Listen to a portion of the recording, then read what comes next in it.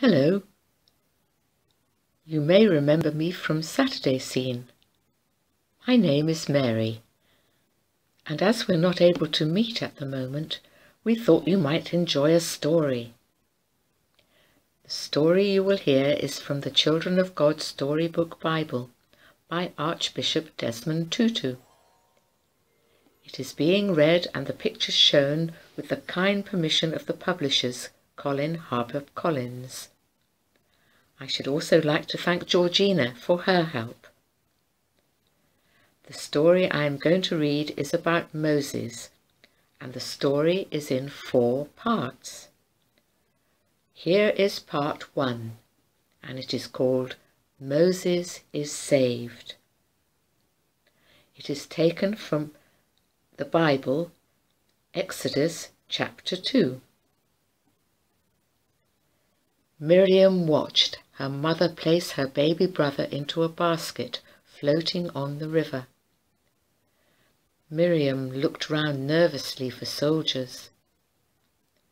It had been many years since Joseph and his brothers had died. Now a wicked Pharaoh ruled Egypt. He had forced Joseph's descendants, called the Hebrews, into slavery and ordered every baby Hebrew boy to be killed. Miriam's mother cried as she pushed the basket into the reeds. "Watch over him," she said. Miriam quietly followed the basket as it floated down the river. Her baby brother began to cry. Miriam gasped as she saw one of Pharaoh's daughters coming to bathe in the river. Would Pharaoh's daughter turn the baby over to the soldiers? Pharaoh's daughter picked the baby up and rocked him gently in her arms. "Poor little thing, this must be one of the Hebrew babies," she whispered. "He needs a mother."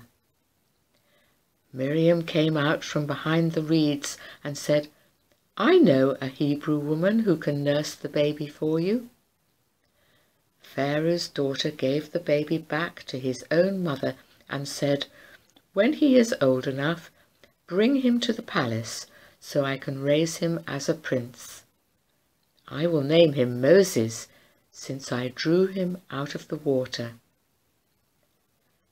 This is the end of part 1 of our story, and we will just finish with a short prayer. Dear God, thank you for loving and protecting your children, and we all say Amen.